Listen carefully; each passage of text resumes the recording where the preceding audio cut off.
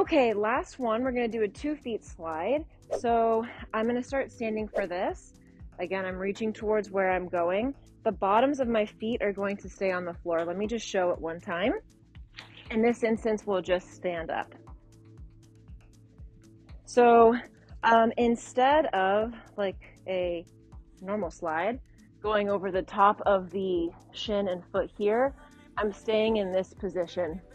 Something that I think is really important is the swoop of the pelvis in and out of that position. So I don't want to go straight down and straight up because we get in this like kind of stuck position. If I do not continue the arc of my pelvis, I end up here and then it is really hard to get up. So I'm trying to offset my weight a little bit, first of all, so that my feet can glide a little bit diagonally.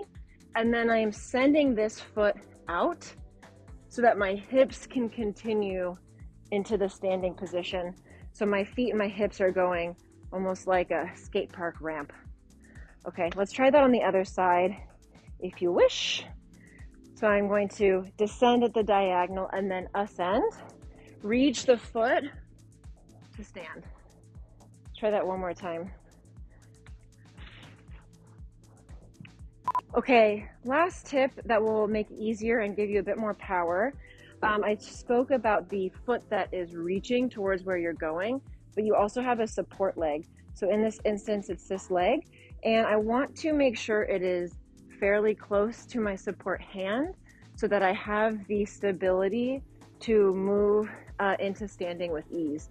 So from here, I'm keeping mine about there, and then relying on that reach again and the push off of the support foot that I can have because it's right underneath my pelvis to stand me up.